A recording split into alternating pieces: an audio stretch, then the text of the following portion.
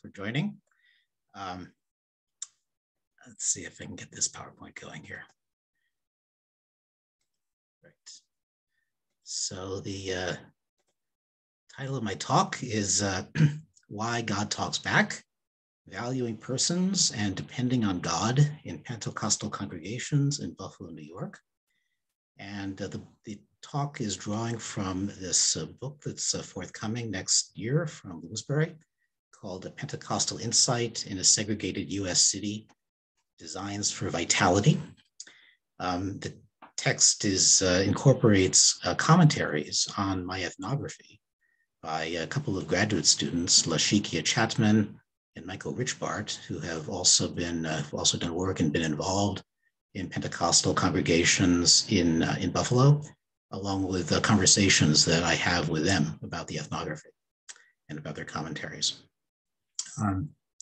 So I think what I'll try to do is just read off the screen here and just sort of switch back to the PowerPoints when I need to. Okay, so the book compares the kinds of knowledge that Pentecostal believers receive from God about their own and other people's lived circumstances in one majority white and two African-American congregations in Buffalo, New York.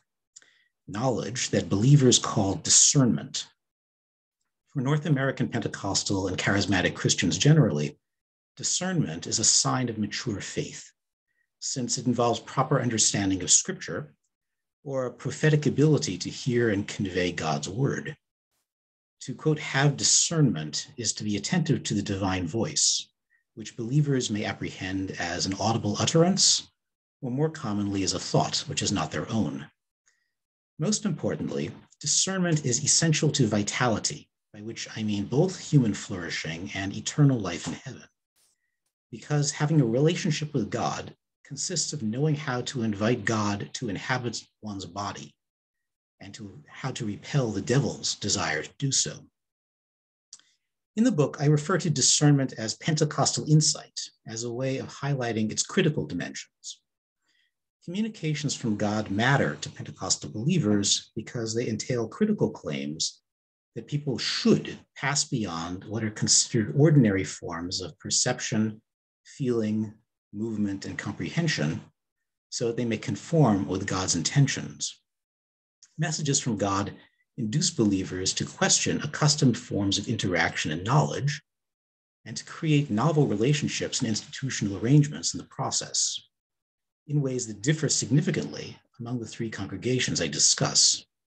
My central questions involve how Pentecostal insights are shaped by the ways life chances are distributed across multiple intersections of class, race, and gender in a post-industrial, highly racially segregated U.S. city, and conversely, how believers' life chances are affected by the ways they discern God's intents. So for those of you who may not be familiar with Buffalo, it is a city located about 400 miles from New York City on the Canadian border. Let's see. Let's go back to this. Okay. Specifically, I argue that believers take God's designs for vitality as a principal object of their discernment. One of my overall claims in the book is that an important source of political sensibilities is to be found in intersections between the ethical, which has to do with evaluation, and the vital, which has to do with flourishing or affliction. In conceptualizing vitality, I'm introducing my own gloss on the Christian concept of life, articulated in the ubiquitously quoted scripture, I have come that they may have life and that they might have it more abundantly. However, I differ from most Christians in that I do not refer to an individual's vital essence. I find the concept of vitality useful because it connotes but is not confined to human flourishing. As I understand it, a suffering body has vitality. Suffering and endurance are forms of vitality. The concept of vitality then refers in open-ended ways to a range of tensions and overlaps between flourishing and affliction. These tensions and overlaps provide avenues for conceptualizing how believers understand God's role in permitting or even designing suffering, and for grasping their thinking about its unequal distribution. The key reason then for taking a comparative approach to Pentecostalism, indeed for exploring Pentecostalism at all, is to ask how different ways of developing insight into the sources and nature of vitality may provide grounds for divergent ethical and political visions. Let me get back to the slide here.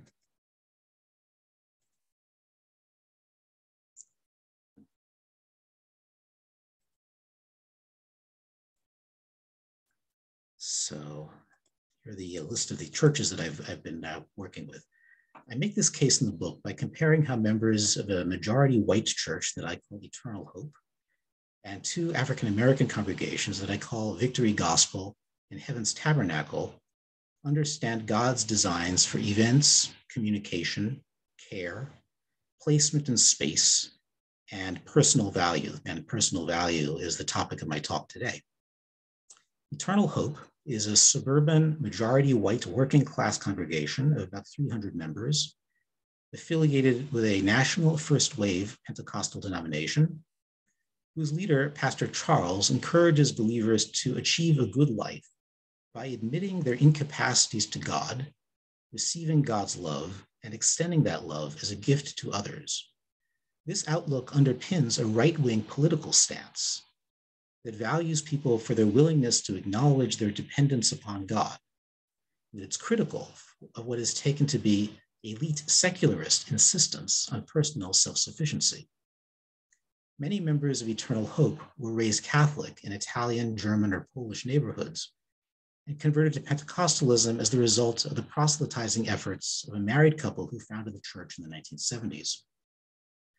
Congregants in Victory Gospel and Heaven's Tabernacle, smaller scale, non-denominational African-American churches led by a male pastor and by a female pastor, respectively, hope to receive blessings by involving themselves in God's system, which they understand as subverting the exploitative world system. And as I point out in the PowerPoint, Victory Gospel has about 50 members, Heaven's Tabernacle about 20 members. Heaven's Tabernacle is almost all female. Both of those churches were founded around 2010. I should point out that the neighborhoods in which those two churches are located are some of the poorest neighborhoods in the United States. The approaches that Pastor John and Pastor Hadley take combine critical stances toward racialized inequalities with prophetic worship styles that stress healing and prosperity. The leaders of Victory Gospel and Heaven's Tabernacle emphasize how a good life requires attention to the conditions under which they may receive and extend blessings by remaining obedient to God. I want to stress that these churches are all very similar to one another in matters of basic doctrine. All the committed believers whom I describe insist on the need to be born again, a condition signified by the Holy Spirit's gift of the ability to speak in tongues, as well as on the principle that God has established a moral order that is violated by individual sin, which, in the absence of willingness to accept Jesus, leads inevitably to eternal damnation. The churches are all emphatically heteronormative. Although these churches have nothing to do with each other, their members would undoubtedly recognize one another as fellow saved Christians. It's the fact of basic similarity that makes the differences of emphasis and social circumstance illuminating. Now, as many scholars have pointed out, notably Tanya Luhrmann in her book, When God Talks Back, practices of discernment are important means by which God becomes real for believers. Yet, in focusing on the reasons why believers discern God's designs for vitality, I ask instead why exactly the existence of God matters to them in the first place. In keeping with my concern with political sensibilities, my focus here is on how believers' sense of personal value and capacity is shaped by the kinds of discernment that God both provides them and enjoins them to develop. This approach leads me to ask why God talks back in specific and varying ways. For example, in the suburban Church of Eternal Hope, there is a time set aside at the end of a service when members come forward to ask for God's help, and others in the congregation intercede, that's their term for them, by praying and laying hands on them in groups. At these times, intercessors whisper in the ears of supplicants, encouraging them to place their problems in the hands of the Lord. Quote, "This is between you and Jesus. Whatever it is, just talk to him. Ask him to help you, and he will.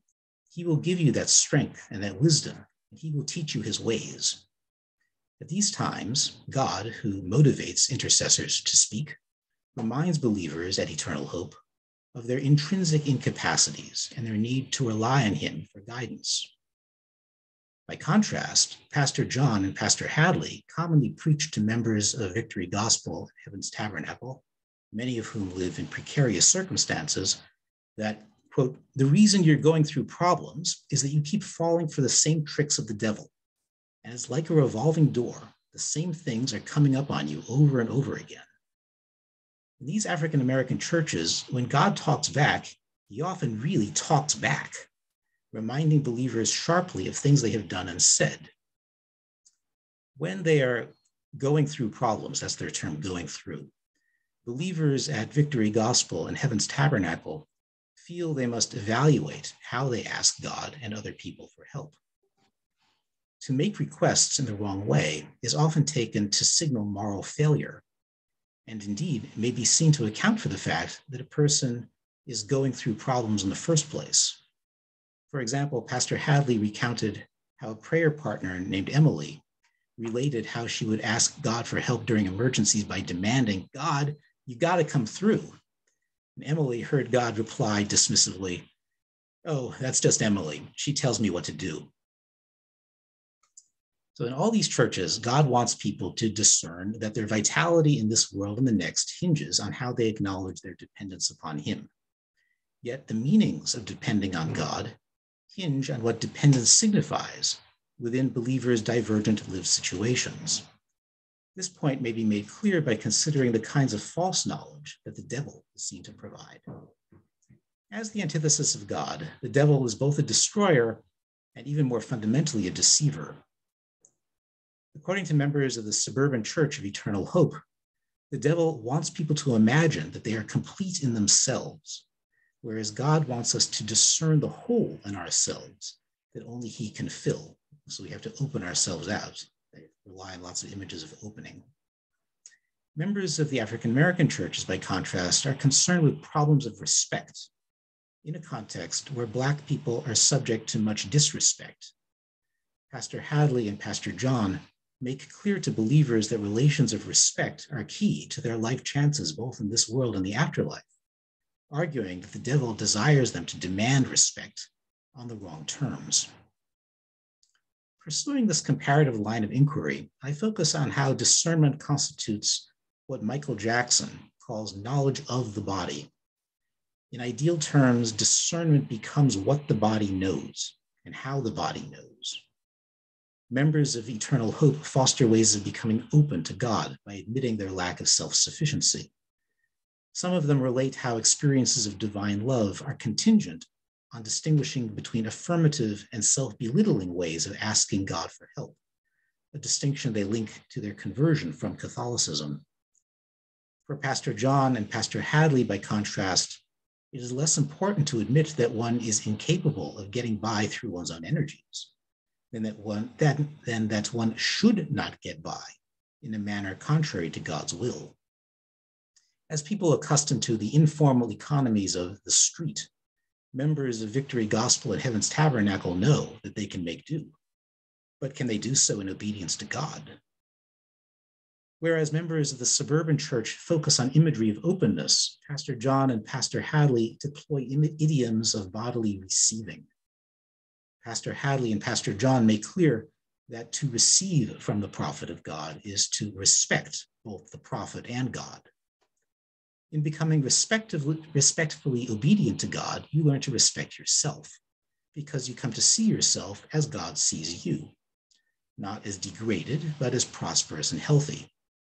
By contrast, propensities to retaliate over perceived insults originate from willingness to receive the devil's false communications through one's eye gates and ear gates. In other words, from misplaced respect for the devil. For all these believers, then, discernment involves ways of inhabiting the body that foster critical understandings of personal value and thus distinctive political sensibilities. And to illustrate these points ethnographically, I turn first to the ways members of the Suburban Church of Eternal Hope explain the significance of prayer. Over the many years that a middle-aged man I call Benny has attended Eternal Hope, he has gotten to know much about the life circumstances of other members. Many, he told me, had suffered from drug and alcohol addictions and had seen their finances and jobs ruined. God brought them to a point in their life when they said, everything I've tried doesn't work. Help me, God, help me. Benny spoke of recognizing one's own incapacity and consequent willingness to ask God for help as a key precondition for faith. Once people understand that they must depend on God rather than on their own abilities, and that God's love will assist them as they go through troubles, that's his term, they will be able to extend God's love to others whom they will help bring through difficulties, again, Benny's term, by witnessing, praying, and interceding. Benny and his wife Janet contrasted this approach to asking and thanking God to the Catholic practices familiar to them from their youth. Both of them had been staunch Catholics until soon after their marriage, when they responded to the door-to-door proselytizing of a minister affiliated with Eternal Hope. Janet recalled being told during her childhood that, quote, when you're sick, you pray to St. Jude, but she was never taught that she could, quote, pray through her troubles to get back to the place where you should be in God. As a young couple, they both felt that they knew of God as one would a celebrity, but wanted to know him personally, and therefore prayed together for deeper knowledge. When they first came to Eternal Hope, Janet seized Benny by the arm and took him to the altar, where a group was praying for the sick.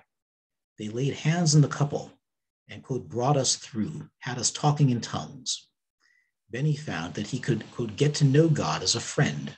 When you pray to him, he will use other people to speak to you.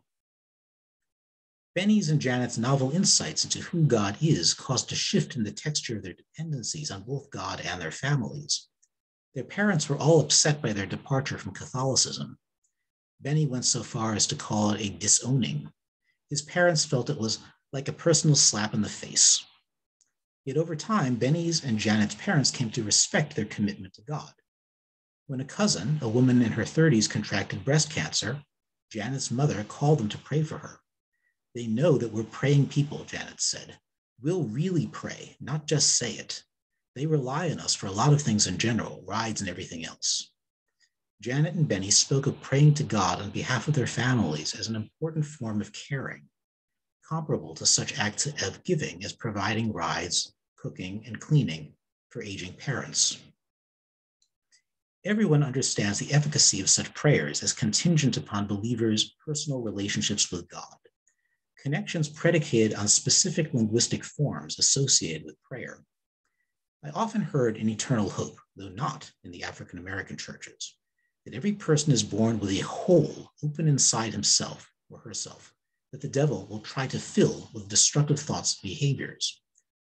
Arlene, another member of Eternal Hope, told me that after she first spoke in tongues, she realized that when she had previously thought about her body over the course of an unsatisfactory marriage, she had envisioned herself with a large black hole over her torso. Once she got a relationship with God, she envisioned her body as complete. The devil, she told me, wants us to imagine that we're complete in ourselves, whereas the Holy Ghost gives us the insight that Jesus must fill the hole in us that had been opened. This imagery of false versus true self-completion represents a particular stance on the Pauline predicament broadly shared in all the churches I'm discussing. To quote from Romans 7, for I know that good itself does not dwell in me, that is my sinful nature, for I have the desire to do what is good, but I cannot carry it out. Arlene distinguished Pentecostal prayer from the styles of speaking to God that she adopted during her Catholic youth. During the early years of her marriage, Arlene found herself wondering, quote, who she was, puzzling over the fact that other people seemed confident about their directions in life. In retrospect, she realizes that she was searching for God, not for herself. She came to understand this point as a result of attending a Pentecostal church, where another woman convinced her of the scriptural necessity of getting the Holy Ghost. Nonetheless, she recalled, at the time, I was still doing a lot of things Catholic in the way I prayed or in the way I talked to God. In the Catholic realm, you're always begging God. Arlene narrated a move away from what she perceived as pleading with God, a form of self-abnegation, toward a more informal style of asking. For Arlene and other Eternal Hope members, just being able to go and ask God on an informal basis is a principal avenue to the experience of divine love, because this form of asking promotes a companionate relationship with God that may be likened to marriage.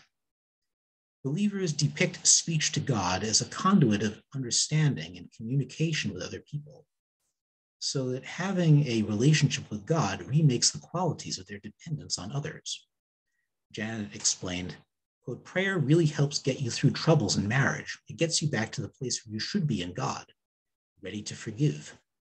Likewise, for Arlene, the sense of companionship arising from her ability to ask things of God on an informal basis has enhanced her sense of personal worth, whereas the act of begging God as a Catholic made her feel that she was, quote, never good enough. Eternal Hope members' practices of asking reflect some culturally specific predicaments concerning care and self-sufficiency. I often ask them what difference it makes to say, I will pray for you while you're going through this trouble, as opposed to, I really hope things will get better for you. I was commonly told that there was nothing wrong with expressing hope that a situation would improve, but that it was merely a polite comment. It's just a gesture. Praying for someone, on the other hand, elicits the help of Jesus for the other person. As such, it is a form of labor.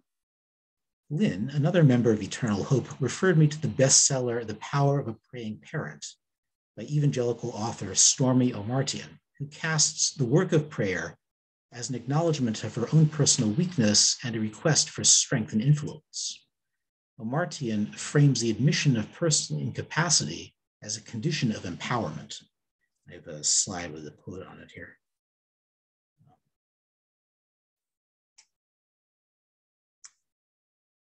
So I'll just read this aloud. The Bible says, whatever you bind on earth will be bound in heaven, and whatever you loose on earth will be loosed in heaven. Matthew 18:18. God gives us authority on earth. When we take that authority, God releases power to us from heaven. Because it's God's power and not ours, we become the vessel through which his power flows. When we pray, we bring that power to bear upon everything we're praying about, and we allow the power of God to work through our powerlessness. When we pray, we are humbling ourselves before God and saying, I need your presence and your power, Lord. I can't do this without you. When we don't pray, it's like saying we have no need of anything outside of ourselves. Whenever you pray for your child, do it as if you were interceding for his or her life, because that is exactly what you are doing. Remember that while God has a perfect plan for our children's lives, Satan has a plan for them too. Satan's plan is to destroy them, and he will try to use any means possible to do so. Drugs, sex, alcohol, rebellion, accidents, disease. But he won't be able to successfully use any of those things if his power has been dissipated through prayer. So Omartian begins from a premise of personal incapacity. She does not assert that she possesses prior abilities and character traits that she can bestow as gifts upon her children, or through a salaried career, a topic she does not discuss. Rather, Omartian casts herself as powerless in herself to refrain from repeating the mistakes made in her own upbringing. It is her willingness to ask God for help, together with the labor she devotes to doing so, that she construes as empowering. To refuse to put in the work of asking God to protect her children would be to refuse to care. It would be tantamount, in Marcel Mauss's terms, to rejecting one's obligations to give. Self-sufficiency, nonetheless, is the metaphorical ground upon which the figure of prayer is inscribed in Omartian's account. Crucially, she characterizes the unsaved condition of not praying as saying we have no need of anything outside of ourselves. In other words, that we do not have to offer requests because we do not need to receive anything in return. In effect, people must be redeemed from a false sense that their security derives from their own efforts or intrinsic traits. By acknowledging their incapacity, they receive God's authority, which provides true security. In a similar vein, and here I'm quoting from a passage from Kevin Roos's The Unlikely Disciple, Reverend Jerry Falwell Sr. remarked in a sermon to students at Liberty University, which is a Baptist college, if I were to ask you to write down on a piece of paper your dream for the life that is ahead of you, I would get about 10,000 different answers. But then I would ask you, do you plan to do it out of your own energy and proficiency? Or do you plan to tap into the anointing of God's Spirit? Like Lamartine, Falwell frames prayer as a counterpart to the ideology of individual achievement. The admission of helplessness is a means of assuring security, and indeed a precondition for success. At the same time, Falwell and Lamartine share a basic premise of white privilege, namely the ability to presume, rather than explicitly state, that security and success ought to be theirs in the nature of things. This outlook on admitting helplessness differs from that of many in what Elizabeth Currid-Halkett labels the elite aspirational class in the US, whose consumption habits index exclusive status and knowledge, together with commitments to good causes. Those in the aspirational class are usually encouraged to feel, or at least behave in professional settings, as though they possessed intrinsic talents upon which to draw to achieve success, even as their financial investments in real estate and higher education help to solidify barriers to upward mobility faced by the majority of the US population. In Eternal Hope, believers often disclaim the efficacy of inborn talents, for instance, by praying, "I'm so sorry, God, for always trying to take control and do it my way." They combine these admissions with a readiness to labor in prayer on other people's behalf.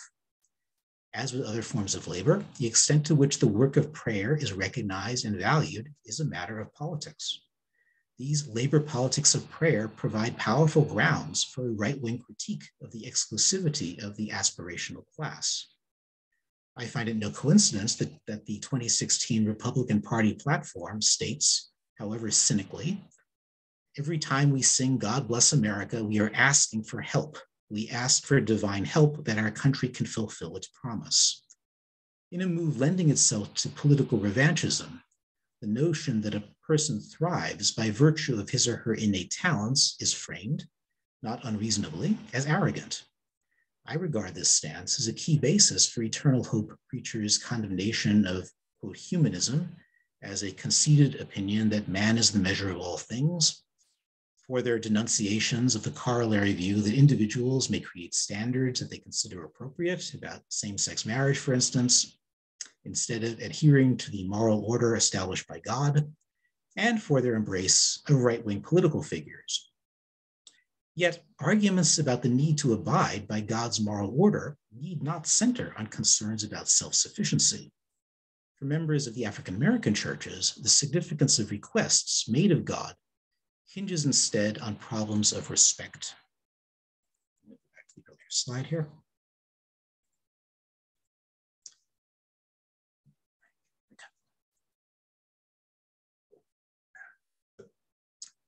Living for God changes your priorities, Lynn remarked to me at Eternal Hope. You start to think more about salvation. I always tell my children that we are not just put on this earth to be born, make money, and die.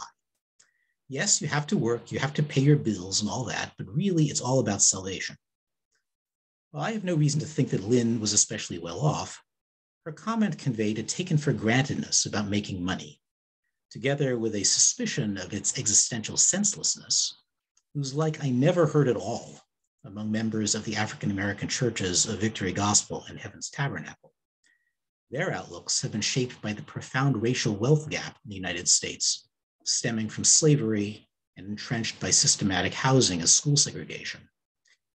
For them, much of the appeal of living for God is being, quote, sick and tired of being sick and tired. However, they do not understand personal incapacity as a problem to be overcome in the same ways as do members of Eternal Hope. For them, the need to depend on God derives in large part from the ambiguities of exploitation and dependence that often inform kinship relations among the urban poor. God will bless you emotionally, mentally, spiritually, physically, and financially, Pastor John often remarks. The devil will only bless you financially, and he'll only do that for a short while. for instance, via illegal drug sales. To be blessed by God, for Pastor John, is to be valued as a person in ways that transcend all other rubrics. God's blessings bestow favor in the eyes of men. That is, extraordinary forms of prosperity and advancement on the model of Joseph, who was imprisoned in Egypt, but subsequently elevated by Pharaoh to a position of power. Yet Pastor John's argument that the devil is a source of blessings, albeit false ones, suggests that for the urban poor, Christianity presents one set of approaches among others to questions of whom should be depended on what terms, and with what implications. To a much greater extent than in eternal hope, the problem of which sources of vitality to draw upon is thematized in the African American churches. As these believers gain insight into the ways God extends blessings, they learn particular ways to respect and be respected, while ideally unlearning others. Pastor John routinely says as much when instructing his congregation that they should, quote, put nobody before God. He loves God first, then his wife, then his children, both in his household and in his church. If his wife were to tell him to go against God's instructions, he would not listen to her. Yet the connections between respect and dependence upon God are not simple. Following a public dispute on the phone-in prayer line between two members of Victory Gospel, a senior woman named Mother Smith felt it necessary to deliver a speech at the conclusion of a Bible study session. We have some strong personalities in this church, she said. We have so little, and we want respect from other people, so we're always on the lookout to see who's going to aggravate us. During a Sunday service a few weeks later, Pastor John told everyone to turn to the person sitting next to him or her and say, "Neighbor, I'd rather have truth than be real." Perceiving his audience's confusion, he elaborated, "We street people have got no problem being real. An eye for an eye is real, but turn the other cheek, and vengeance is mine, saith the Lord, I will repay," are truth. Mother Smith and Pastor John felt it necessary to carry out a careful parsing of respect. They argued that we street people ordinarily and wrongly demand respect in ways that contribute to emotionalism and violent tit-for-tat reprisals. Yet if we submit to God and obey his word conveyed by the pastor, we will receive such favor that even our adversaries will be compelled to respect us in accordance with the scripture, "Thou preparest a table before me in the presence of mine enemies." Now, in order to foster proper kinds of respect, Pastor John and Pastor Hadley feel it necessary to remake a range of intercorporeal and spiritual connections and coverings, those are their idioms, that derive in part from kinship relations. Idioms of connection convey the permeability of the body to a range of beneficent and dangerous forces, while covering involves forms of protection from spiritual and social dangers.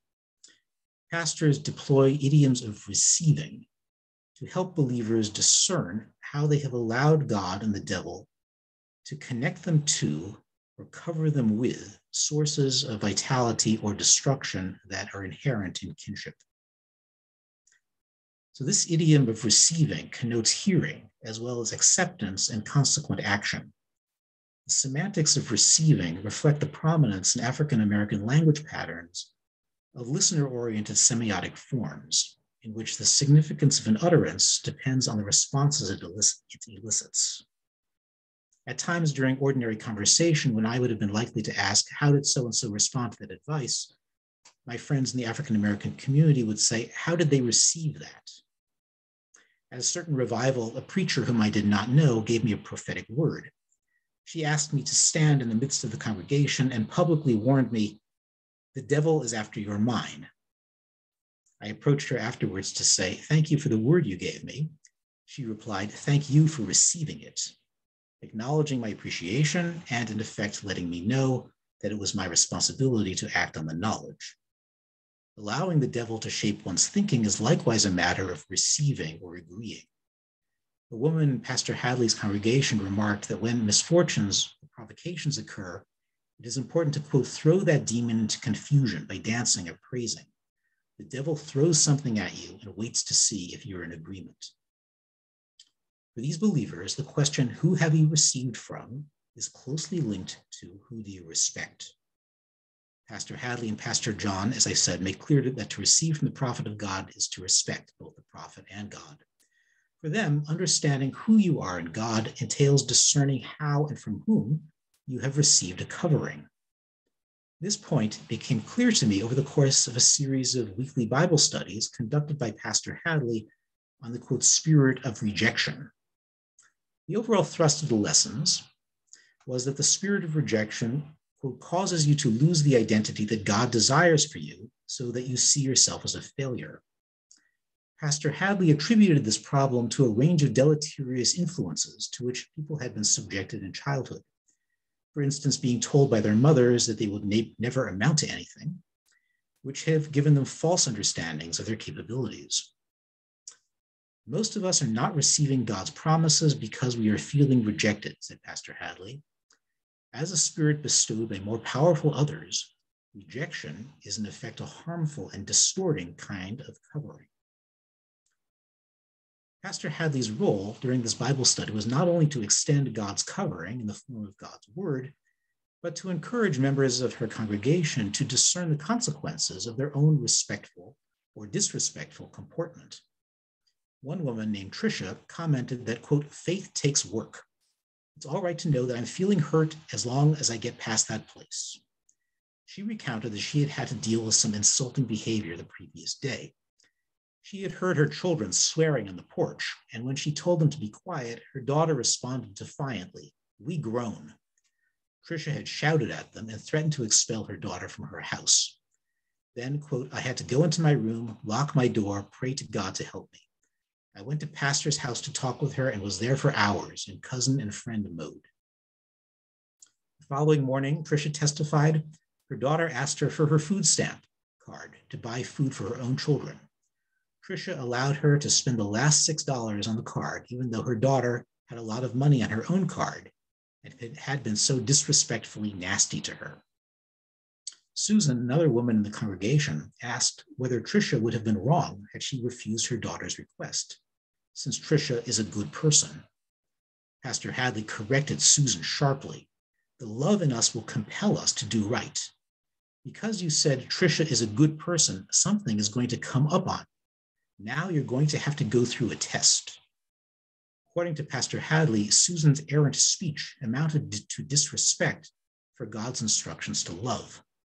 In effect, Susan's words had connected her with the devil, setting trouble in motion for herself. While Pastor Hadley is primarily concerned with relations of respect among women, or with how women relate to one another through men, Pastor John is more concerned with the difficulties faced by Black men. He identifies himself as part of a younger generation of believers who consider it important to preach about sexuality and gender relations, and he implies that earlier generations allowed problems to fester by refusing to speak publicly about how connections among bodies and spirits bear on these matters. Pastor John remarks that relationship problems are some of the most pressing issues church members are facing. He continually emphasizes how submitting to God provides a model for how a wife should respectfully submit to her husband. When she knows he is wrong about something, she should not strenuously argue, but instead pray to God, who will set him right if her husband has a relationship with him. Johnetta Cole and Beverly Guy Sheftall point out that struggles for gender equality in African American communities are often complicated by the needs women commonly feel to compensate men for the oppression they endure, a dynamic that frequently leads women to avoid publicizing gender-based violence. Pastor John, however, attributes domestic difficulties within poor African American families to improper socialization and ultimately to lack of respect for God.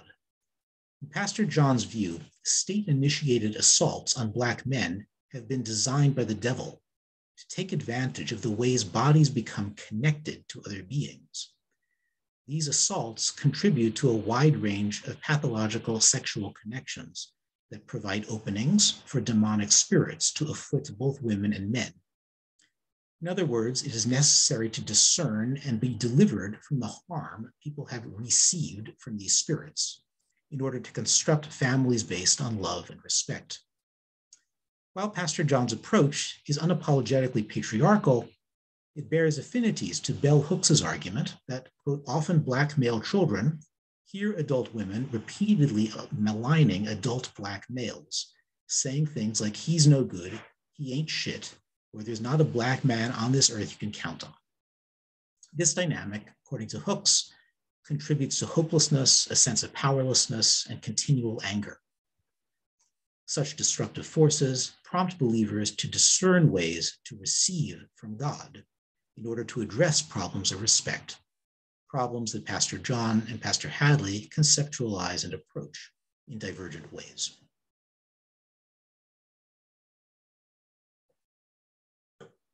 So to conclude, an important reason God talks back to these believers is to intervene in ongoing negotiations over who and what is to be valued and in what fashions. Pentecostal believers take as a premise that God's designs for personal value, as for all else, are not the same as human ones. God talks to believers because he has to, quote, teach them his ways. Pastor Hadley compares God to a parent who feels compelled to run when a baby, that is a new convert, cries to him for help. He will move quickly to see what he must do. However, God will not treat a grown child, a believer mature enough to understand his will, with the same solicitousness. Sometimes when Pastor Hadley asks God for help, God replies simply, my grace is sufficient unto you, and leaves it at that.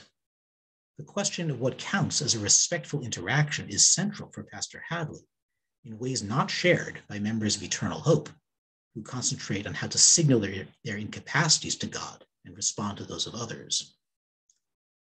The divergent critical bearings of these insights into value help to explain why God talks back to these believers in different ways. Eternal Hope members' ambitions to be valued for the work they devote to prayer and to admitting their own lack of self-sufficiency often make them receptive to right-wing political appeals. Members of Victory Gospel and Heaven's Tabernacle, laity as well as pastors, have comparable ambitions to be valued and respected as they pray for protection and blessings. Yet the politics involved are quite different because the reflections on the content and sources of personal value are dissimilar. The telling point has to do with the reasons why God speaks. Pastor John remarked to me that he had surprised a group of urban and suburban church leaders by telling them that the Holy Ghost is not necessarily comforting. Quote, he is a comforter, yes, but you have to discipline yourself to allow the Holy Spirit to lead you to all truth. God is a God of order. If you get out of order, he may expose you.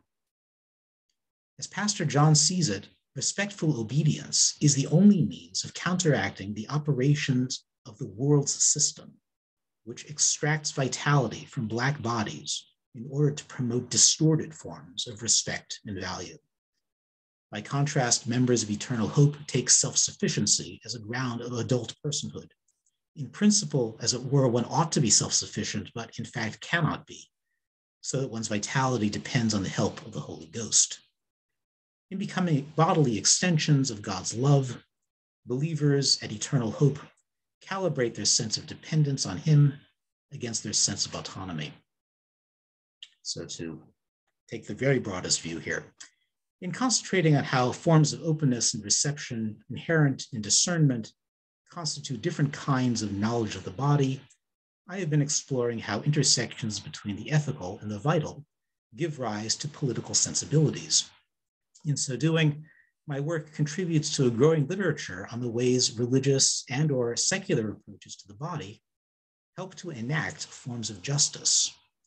As historian David Nirenberg points out, Christians who have identified freedom with transcendence of the body have for centuries cast Judaism as a foil, epitomizing overly fleshly and hence distorted forms of justice.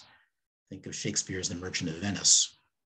In this way, the Christian tradition of transcendence has repeatedly aimed to supersede the linkages made in the Old Testament between God's justice and bodily activities, such as food practices. Yet Christian models of divine justice themselves commonly rely on images of the body. We need look no further than depictions of Jesus as a hypermasculine John Wayne figure within Christian nationalist circles in the contemporary US.